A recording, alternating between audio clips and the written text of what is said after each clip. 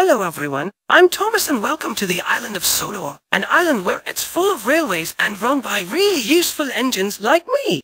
Have you ever had anything that you haven't used in a while and it became useful again as if it hadn't collected dust in the first place? Well, that's what happened to my friend Edward. He wasn't being used for a while till one day he was being used again and he became a hard worker again. This is how it happened.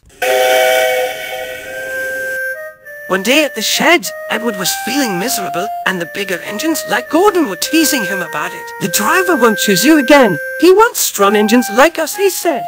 Just then, his crew came and asked him if he would like to come out of the sheds, and Edward immediately said yes with joy on his face. After his fire was lit up and had enough steam, he popped out of the sheds and started running some coaches. The coaches were very pleased with him and he took good care of them by not bumping them around like any of the other engines would do. He worked all day and showed that he may be old, but he's reliable all the way till night time. At the sheds, he told us that he was going out again tomorrow, but we didn't really care about what he had to say and he fell asleep at once.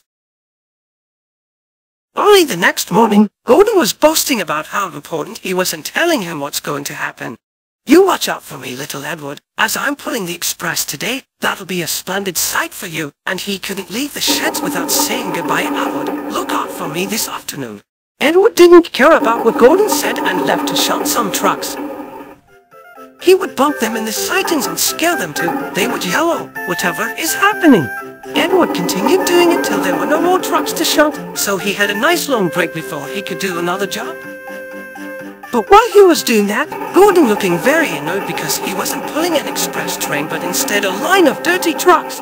A goods train, he complained. The shame of it, the shame of it, oh the shame of it.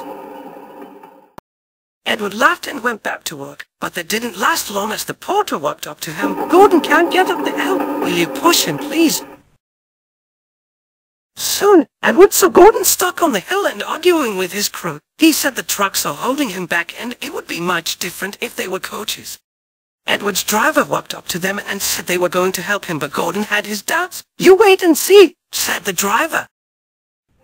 Gordon parked it down the hill and waited for Edward to get behind him. When he did, they started very slowly so the brake van wouldn't fall apart.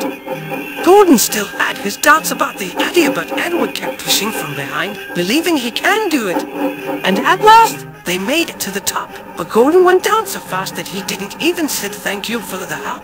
Edward tried to catch up to him, but it was no use and he went to the closest water tower to have a nice drink of water.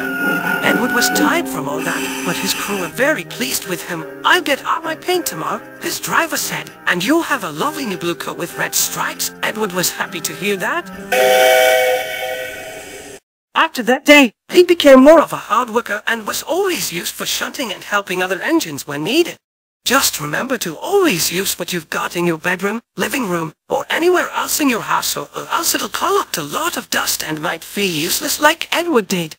I better get back to work so I can continue working hard myself and be a really useful engine. Come back another time so I can tell you another story that happened on this railway. See you real soon.